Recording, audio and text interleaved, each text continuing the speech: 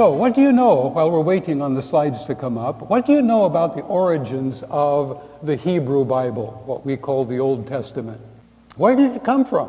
Well, we believe it came from God, of course. But did he lower it down to earth on some kind of a string? We have it in written form. How did we get that written form, those ancient documents? Where did our Bible come from? The material origins of both testaments, that is, the physical written Bible. Mark has explained to us the spiritual origins of the two testaments. First, we read the scripture, prophecy of scripture came about as prophets, though human, spoke from God as they were carried along by the Holy Spirit. I haven't come to the written part yet. And this is why we believe that all scripture, that is the Bible, is inspired by God and is useful for teaching, for reproof, correction, and training in righteousness. If you spend any time on the internet or you've been through any kind of a government school, you know there are other explanations for the origin of the Bible. And one of the most popular is a novel titled The Da Vinci Code, in which one of the fictive characters makes this exclamation, "Aha!" Teabing bursts in with enthusiasm. The fundamental irony of Christianity, the Bible as we know it today, was collated, but is put together, by the pagan Roman Emperor Constantine the Great. Have you run into that kind of talk before? There's a popular belief out there that the Bible is just simply stuff that men wrote down, and we're stuck with it, and that the Emperor Constantine pulled it all together and imposed it upon the Roman Empire. That is bogus. That never happened. We actually have transcripts from the early church councils on what the emperor actually said, and he did not give us our Bible. For this morning, I have certain learning objectives for us. First, I'd like to trace 3 streams of the First Testament origins, and then to affirm the reliability of the First Testament texts as we have them.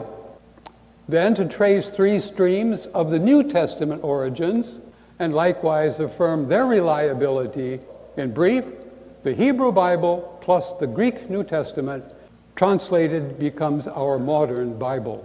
Well, on a time scale, we're talking about a period of, down to our date, about 4,000 years of biblical history. This starts with cultural knowledge. By that I mean, in the ancient Middle East, there was widespread knowledge about God, the gods, the heavens, the origins of everything, in mythical form. And the Bible was largely written as a polemic, that is, an argument against mythology and the supremacy of Yahweh, the God of the Bible. Then another stage of this was community memory. As prophets spoke, as events took place, primarily in Hebrew history, the people remembered it. Now, when Jennifer and I moved to an African country some years ago, we encountered the phenomenon of the griot. These were poets and songwriters who had memorized the lists of all of the chiefs and the kings of their tribe and their country for centuries going back. They memorized it because it was important to them. But then, of course, we know that there were prophetic utterances and messages by those who were understood to be moved by the Spirit of God. And those too were remembered and eventually written down.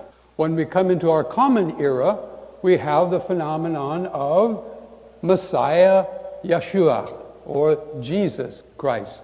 And at the same time, his apostles, who were eyewitnesses and ear witnesses to all that Jesus did and said during his 33 years. And they wrote it down. And then we come to the translations of these written memories that give us the Bibles that we have today. The Hebrew Bible, which we call Tanakh, or Old or First Testament. Tanakh stands for Torah, Navi'im, and the Ketuvim, the law, the writings, and the prophets. And its growth during within about 1,000 years. This is a Bible that developed over time. It was not one man or a team that sat down and made it up and wrote it down to fool us. The language was in Hebrew mainly, but with some Aramaic portions. Those languages are very similar, like Spanish and Portuguese. But the message of the Bible is that the great deity, the creator and ruler of all creation, is Yahweh, or translated in our Bibles, the Lord in capital letters. The main message of which was that Messiah, a great king sent by God, will one day rule peacefully over the whole world including Jew and Gentile. So the three streams of growth then are the prophetic messages from those who were remembered, then the community memory, the entire nation memorizing their history, their genealogies, and their main events, and cultural knowledge, the mythologies from the surrounding, and the languages used in which our Bible is written. All right, let's look at the prophetic messages for just a moment, which came to us in both oral and written form from before the 12th century BC. So we have many phrases in the Bible such as, "Thus saith the Lord," meaning these are messages believed to have been revealed from God. And we still believe that. Then we have, for example, in Scripture, the Lord spoke to Moses, Moses spoke to Aaron and to his sons and to all the sons of Israel, descendants of Israel. So there was verbal communication going on society-wide. Later we read, Moses wrote down all the words of the Lord. Now, if you go back 150 years ago, university professors were completely convinced that the Hebrews could not have written the Bible because writing had not been invented. Well, now we know that writing was invented more than at least by 3000 BC, and every society in the Middle East had a writing system, including the Hebrews. I took a course once on how to read cuneiform, one of the earliest forms of writing. And then we have the men of Hezekiah, king of Judah, transcribed many of the Proverbs and poetical portions of the Bible. They listened to it and they wrote it down. Now, community memory, also in oral and written form, again, from before the 12th century. So we have in the term Exodus, the instruction, remember this day. Don't forget it. Memorize it. Teach it to your children. And then, according to their genealogies, hey, the Hebrews memorized those genealogies and eventually wrote them for us. And other places, the records are ancient. That is, the Bible editors or writers themselves knew that their sources came from many centuries earlier. And then, tell your children of it. So this became a part of Hebrew culture. The memory was communicated generation by generation. But then there was the wider culture that gave some of the information, at the very least, the linguistic forms in which we received the Bible, from second millennium and earlier. We have phrases like this in the Bible. You broke the heads of the sea monsters on the waters. Sea monsters? You broke their heads? What's that talking about? Well, some would say, well, that's obviously mythology. In fact, it is. It is pagan mythology brought into the Bible to show that Yahweh is the victor over evil and over chaos, not your pagan gods. And of old, the men of renown we read about in Genesis chapter 6. Well, who were they? Well, they were largely remembered culturally. And in a lot of early Jewish literature from before the New Testament, they are described and named, many of them. And we're told what they remembered they did. The Bible itself mentions new gods that had come recently. Well, what new gods were those? Well, those were gods being brought into Israel from the surrounding nations, which deceived many of the people of God. And they are dealt with in the Bible. And then a phrase like, God has taken his place in the divine council. What? What's that? A divine council? An assembly up in the clouds where God meets with other gods? Well, it's in the Bible. And again, this is speech and figures from the wider culture. Now, somewhere along the way, various places along the way, we know that the Hebrews were compiling the written texts of their prophets and their historians, and we know that there are a certain amount of editing that went along. For example, when the book of Samuel, written by whom? Not by Samuel. His own death is reported in 1 Samuel, and it goes on to give us 2 Samuel. So somebody else was doing that writing for us, not Samuel himself. The Bible itself says, take a scroll and write on it all the words that I have spoken. All right, this was a task that was given to write these things down. Then there we have the phenomenon of the so-called sons of the prophets. These are mentioned several times in the Hebrew Bible. Who were they? Well, these were those who came together in guilds and communities who were devoted to a prophet and to disseminating his message and writing down the things that he said and remembering them generation after generation. And so at least the major prophets seem to have had these, we might call them schools, that continued for some centuries. It is primarily they who preserved for us the Hebrew Scriptures. We have mention of men like Jonathan, a man of understanding and a scribe. Well, what do scribes do? They scribble. I mean, that's the old English term for writing, by the way. They copied the Scriptures. And then there was Ezra, who had set his heart to study the law of the Lord. And there's a book about Ezra, carries his name. And many scholars believe that Ezra was one of the primary compilers of the final form of the Hebrew Bible. So, this leaves us then with the fact that there are different Hebrew versions of the Scripture.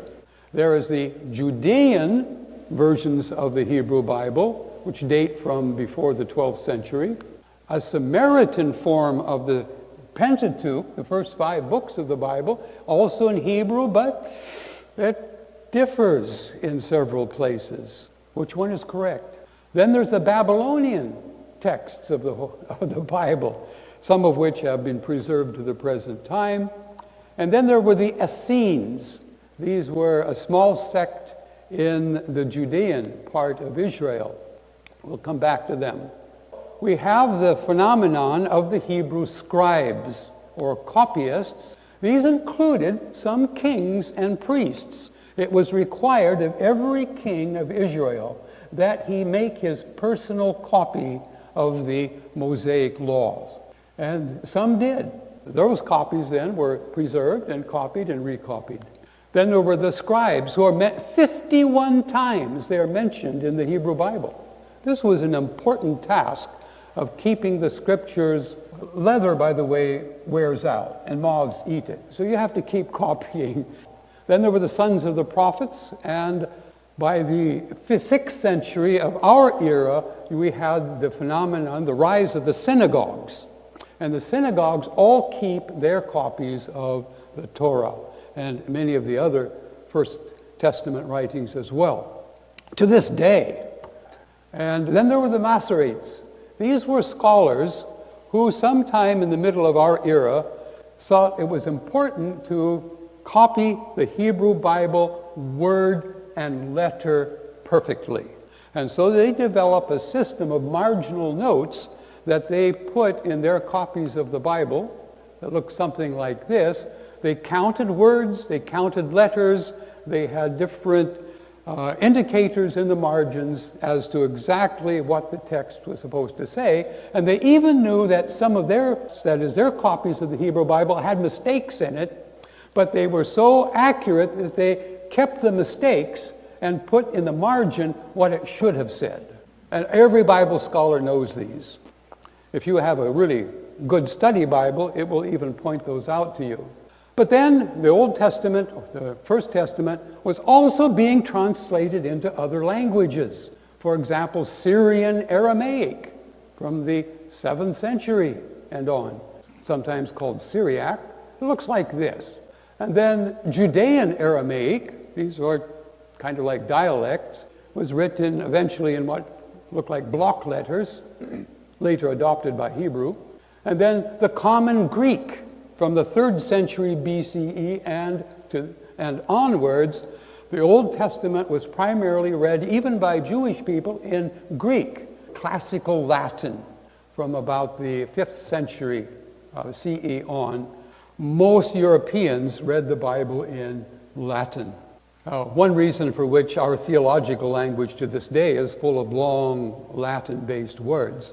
The oldest existent copy. There are inscriptions in ancient Hebrew that have been discovered. New ones are being found almost every month these days. Very few of them contain First Testament text, but they do mention persons and places and events found in the Hebrew Bible. Then we have the Dead Sea Scrolls, which are full of Bible texts. These were being compiled from the middle of the 3rd century BC on up until 70 AD, thereabouts. So for example, no fewer than 22 copies of the book of Isaiah have been found amongst the Dead Sea Scrolls. 2 of them almost complete, the others disintegrated. Greek codices, or books, from the 4th century. They were actually translated in the 3rd century BCE, but our oldest copies are now from the 4th century. And then what we call the Aramaic Targums, translations and commentaries in Aramaic, as the Jews spoke in the medieval period. And then those Masoretic scrolls from the 10th century CE. Maybe you saw in the news about 4 weeks ago that the Sassoon copy of the Hebrew Bible was recently sold for some millions of dollars. Well, what was that? That was actually the oldest existing complete Hebrew Bible. But we do have today what are called critical editions, which give us the Hebrew text of the oldest form that we have, plus all of the Masoretic notes from antiquity, and every known variant, every known difference between the manuscripts found in all of literature. So, coming back then to our timeline, let's now focus a little bit on the New Testament. By the way, what community created the New Testament? Was that a bunch of Gentiles or anti-Jewish Christians up in Europe someplace? No. Who were they? They were 1st century Jews. Christianity is simply Judaism that recognizes that Messiah has come. Of course, when the Gentiles became more numerous, they brought their own cultural biases and prejudices into Christianity, Latinized it, invented the sermon, and imposed taxes.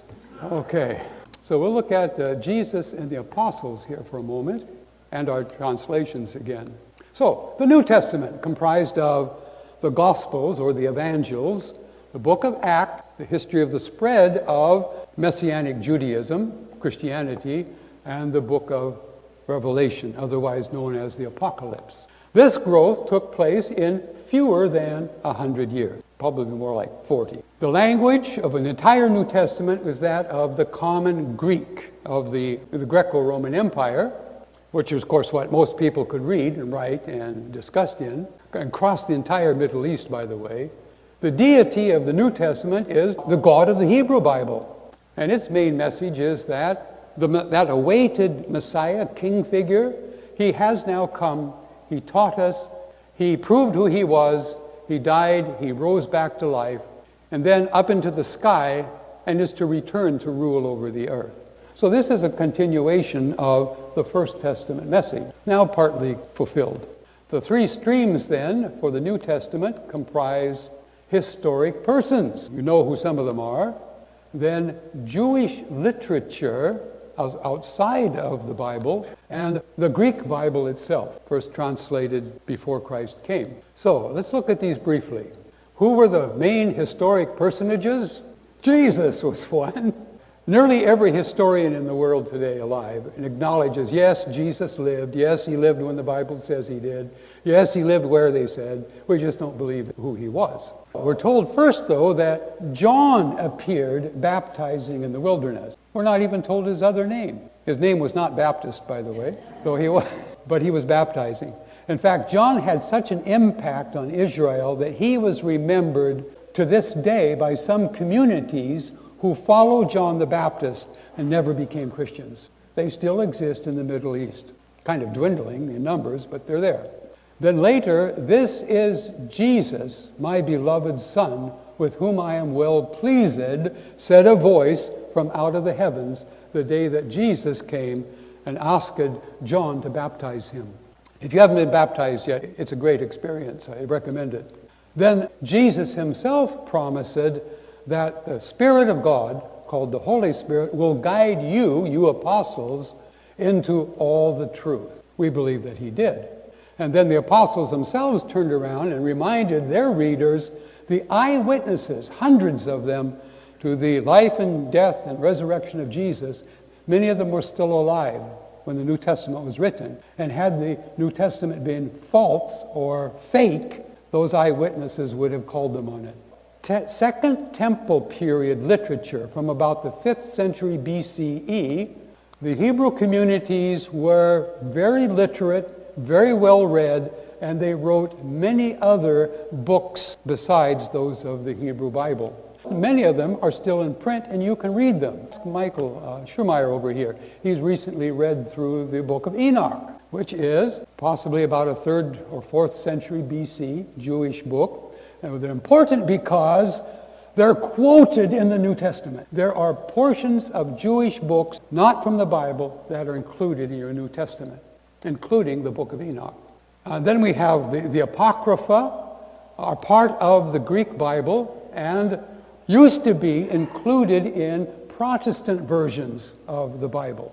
But somewhere along the way, we decided to remove those and to stay with the Hebrew and the New Testament Greek.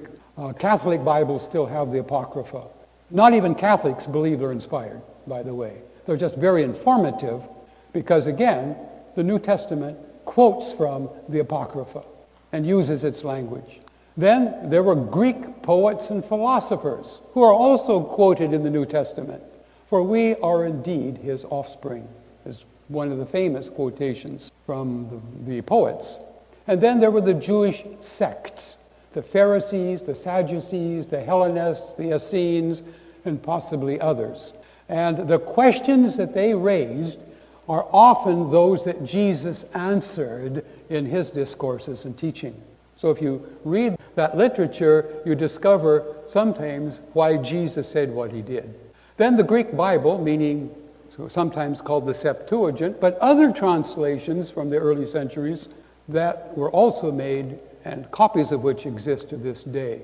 Most of the quotations found in the New Testament of the Old Testament are actually from the Greek Septuagint version, which differs in some interesting ways from the Dead Sea Scrolls and from the Hebrew. Then there are many allusions in the New Testament, such as the phrase, neglect not to meet together. The word together is not in the Greek. That term meet actually is from this Apocrypha. It's used by Paul to talk about our being gathered unto the Lord Jesus.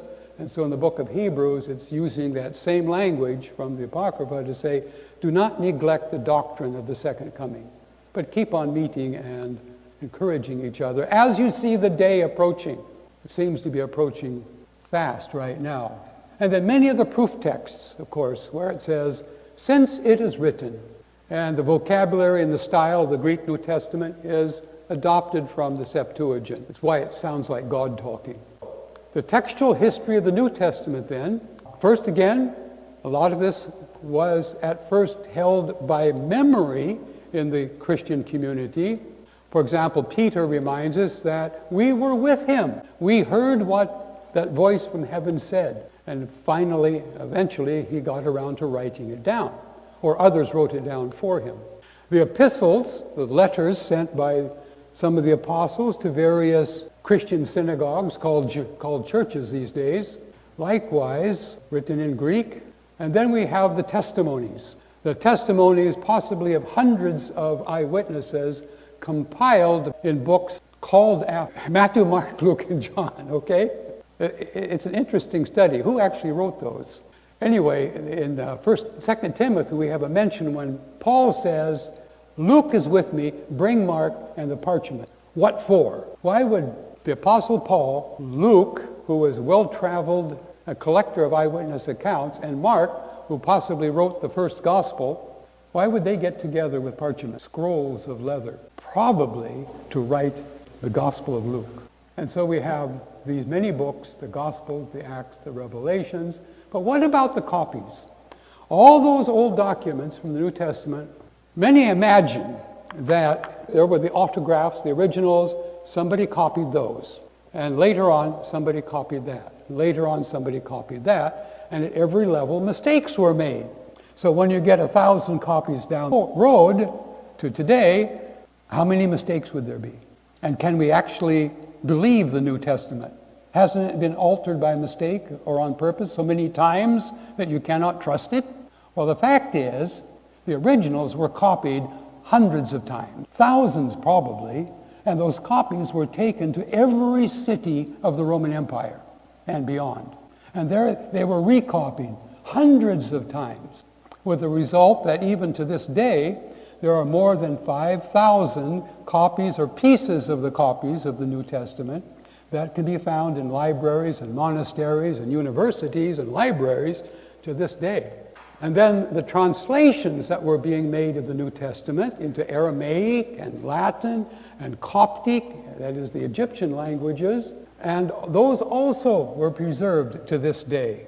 And so we can actually see what the Greeks said by looking at the translations that were made hundreds of years ago. Were there errors made in copies? Well, of course, every time you copy something, you make a mistake, but you go back and you fix it. What did they do? Well, sometimes they omitted a word, usually by mistake. Other times they inserted words that they remembered from another verse. Sometimes they replaced words that they thought were clearer. Just as we have different English translations today and even 2 or 3 Ukrainian translations because there's a better way to say it. And sometimes they updated words. Other times they abbreviated all of the sacred names of our existing Greek manuscripts to this day. Words like God, Jesus, Christ, Spirit, even Holy, they don't spell them. They're abbreviated. And then they tried to correct errors when they found them. And other times, they miscorrected non-errors that they thought were errors. There are scientists who are devoted to figuring this all out. Here's a fragment of the Gospel of John that was probably copied in the 2nd century, just a generation away from the original. And it still exists. Many of these consist of papyrus that is written on reeds. We've got about 3 minutes to go. Whole books exist from the 3rd century, these which were canonized, that is recognized as inspired of God by the 3rd century. Many of them bound together by the 4th century. Here's where Constantine steps in.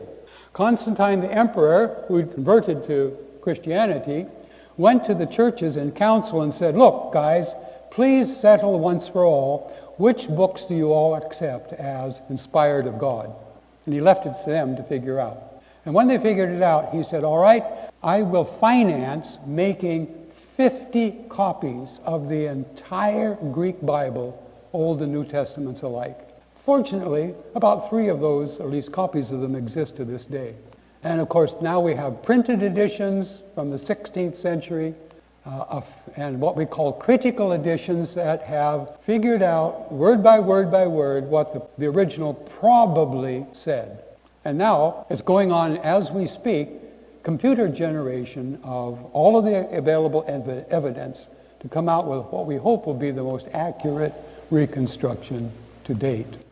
So our conclusion then is that the First Testament grew for 1,000 years. Copies date from 100 BCE. The New Testament was written in the 1st century as eyewitness accounts. And it has been copied, recopied, and translated thousands of times in different places. The original wording then of the Bible is probably accurate as we have it to about 97%. That said, the original message is 100% certain. You can be confident when you read your Old Testament and your New Testament, you have the message. Here are some of my sources that I've studied, read through, recommend. I won't mention them by name. You can download these slides that you saw today and a document of the contents from this site.